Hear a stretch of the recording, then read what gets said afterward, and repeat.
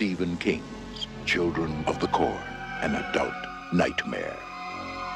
I did not know that there was some being, some monster that lived under the corn that was telling them what to do. I don't know. Spoiler. Have you seen this movie? No. Let's just get into this shit.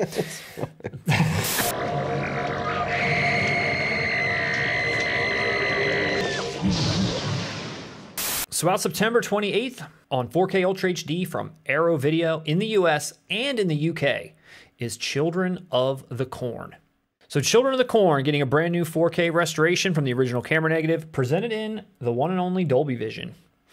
It's a 2-disc edition and it includes some new features such as a retrospective featurette on the making of Children of the Corn, as well as a featurette revisiting the original Iowa filming locations. The rest of the stuff, like the commentaries, the interviews, and whatnot, are all from previous releases. You do have this new art, but it's reversible, so you could go back to the original art, which, again, I feel like they're trying to make some refreshing take on the art, but the original art with just the hand holding the scythe up against the corn and the sky's red, it's like, that's effective as hell. Like, you know, I like this art. It's not horrible, but again, you're giving a lot away. You're giving this kid away. He kind of transforms at the end a little bit. Obviously, some shit going down. The corn's on fire. People are screaming. It's called Children of the Corn. It's not like it's not like I'm expecting a drama about children or something. Like, obviously, it's a horror movie. Reaping the corn. He has red eyes on the cover. I mean, is this a drama? What kind of spoiler is that? Like, I know that. Is it a drama? Okay. So check this out. Your take is off. You're always bitching about the same old shit. If you're into this at all, exact same day, Arrow is also releasing a box set version of Children of the Corn. Now, this is a UK exclusive, this box set. It's a 4-disc set, and it's coming with that exact Children of the Corn 4K disc. It's coming with, additionally, Children of the Corn 2, The Final Sacrifice on blue only, but it does contain on that blue the international and the US theatrical cut. It also has Children of the Corn 3, Urban Harvest on blue also, with the unrated international cut, with the extended ending, and the R-rated US cut as well. So 2 cuts of Children of the Corn 2 and 3 on each of those discs, plus the Children of the Corn original in 4K in that box set. You're also going to get additional commentaries, interviews, a look at the development process of these additional films, 2 and 3. You're getting the original 2.0 audio. I know a lot of people really look for that. You're also getting DTS audio also for all 3 films. There's a big 60-page booklet that comes with it, a poster featuring the original art, and then all of the movies have reversible sleeves. All 3 of the films, they all have new artwork, but they are all reversible. And honestly, again, in all these situations, I think the reversible art's pretty cool. Even this new art's cool. I don't know this movie well enough to know which of these characters they're highlighting here. Yeah. I know the first one. I don't know these second 2 guys or what's going on there, but you can get the original art flipped around if you did want that. You know what this reminds me of? Scream Factory do these, like they did it with the Fly set, the Amityville Horror. They did the first 3 trilogy, the Critters collection. I like these because you got to think about it. There are some fans out there, I know I am, with, say, Nightmare on Elm Street, where even when they're bad sequels, you just have like a soft spot for them. And it's nice to have like a set.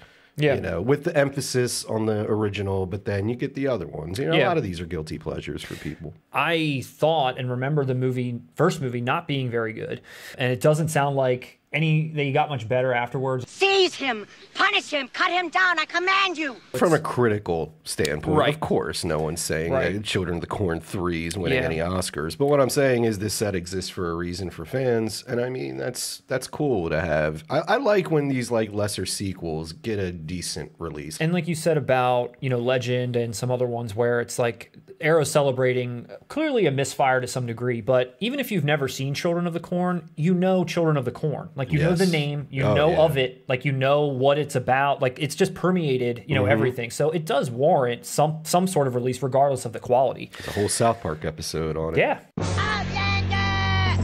We have your woman! She still lives, Outlander! So I did forget, though, at the time when I was looking at this news, that Linda Hamilton was in this, as was Peter 30-something Horton. And then the only other kind of people I remember were the little kid that's sort of like the leader of everyone, and then that annoying ass redheaded kid who is in the Burbs. Got like an overbite. The red, he's older in the Burbs. And he's in Back to the Future After McFly decks Biff and he gets Lorraine, they're doing the dance. Some redheaded kid's like, "Scram McFly," and he's like, I didn't know that. And he's like, he's like doing an awful cackle of a laugh, and the music's getting real tense because, you know, like Michael J. Fox's family's disappearing, and he's like, "Oh, I know exactly what scene you're talking. Yeah, that's Enchantment Under the Sea at the end of it, Yep. but I didn't realize that was wow. But they've actually captured his likeness pretty good on this box. So the one thing that's interesting about this too is they've kind of captured Children of the Corn 1, 2, and 3, but would you know that there's actually 11 Children of the Corn movies? It's just I know there's I know there's way more 11? than 3. There's 11 of them. Holy That's why. crap. Well, that's why I said this reminds me the Amityville one in particular from Scream Factory, because it's the same thing. There are a ton of Amityville movies. Yes. But it just focused on the first 3. Yeah, I like that. Is that like a cutoff point where they're like, okay, look, 1 was passable, 2 got worse, 3 is where we're going to stop, because beyond that, like, forget it. That's up to the fans. These are the titles. You had Children of the Corn, then you had Children of the Corn, The Final Sacrifice, then you had Urban Harvest, which is funny because I guess they went into like a Jason Takes Manhattan. Then you've got Children of the Corn 4, The Gathering, then 5, Fields of Terror. Children of the Corn 666, actually, Isaac comes back, and that's the little boy who was like in the first one, and now he's like a grown man. I thought he got killed in the first one, but somehow he comes back. They start dropping the numbers. Now it's Revelation, and then the next one was a television miniseries that was a remake of the original. Was Stephen King behind that? So it's actually from a producer of the original Children of the Corn.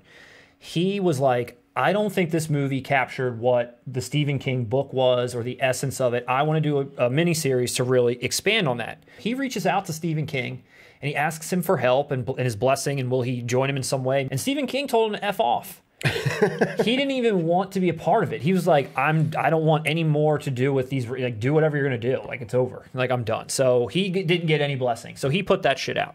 So then after that was Children of the Corn Genesis, Children of the Corn Runaway. And then finally in 2020, from the Kurt Wimmer. Yes. Children of the Corn, the prequel. And it was just titled Children of the Corn.